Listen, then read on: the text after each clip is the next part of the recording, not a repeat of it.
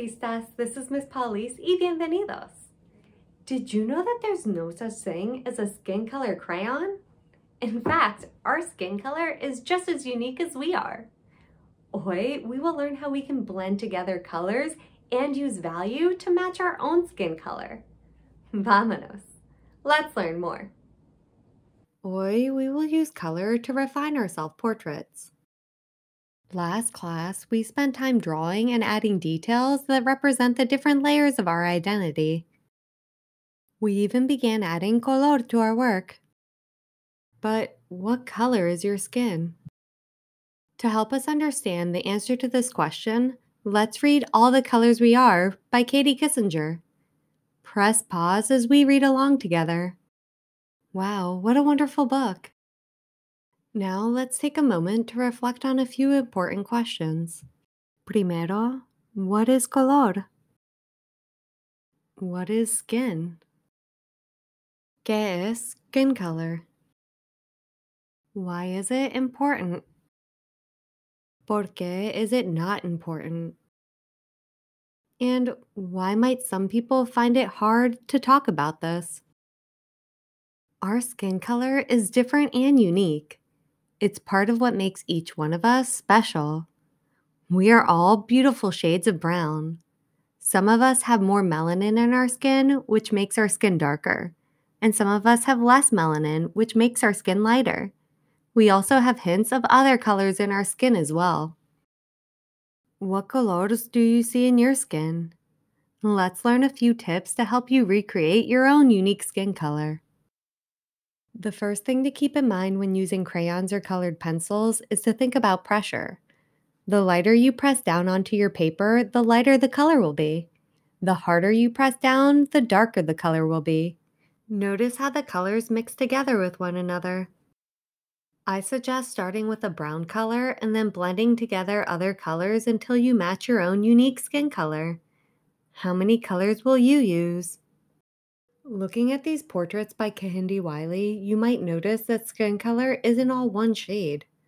Some parts are lighter and some parts are darker.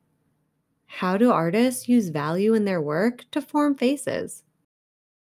Consider how La Luz creates highlights and shadows on these faces photographed by Angelica. Recuerda that value is the lightness or darkness of a color, and you can use pressure to add valor to your self-portrait. When you include these highlights and shadows, it will make your face appear more three-dimensional. You can see the forms of the nose, cheeks, lips, forehead, and chin on Angelica's photograph.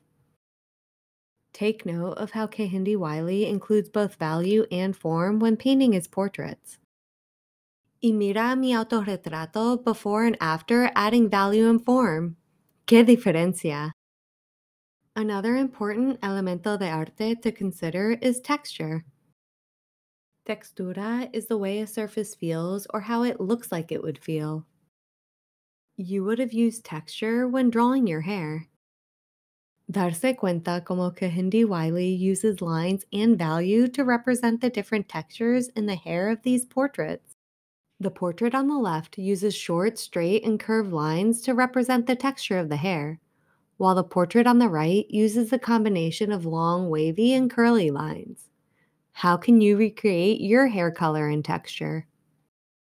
Puede ver la textura mi pelo. As you can see, adding value, form, and texture can make a big difference in your self-portrait. So be sure to take your time and do your best work. Ahora es tu turno. Empieza by adding color to your work. Después, refine your self-portrait.